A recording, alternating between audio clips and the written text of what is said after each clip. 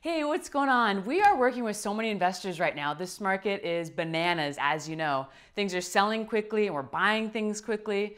And with investors, there's three big mistakes that I want to make sure you avoid. Number one is don't pick a bad location, because honestly, based on the demographics, it could make or break your investment and all of your numbers. Make sure you're getting into like a maturing neighborhood or a up-and-coming neighborhood.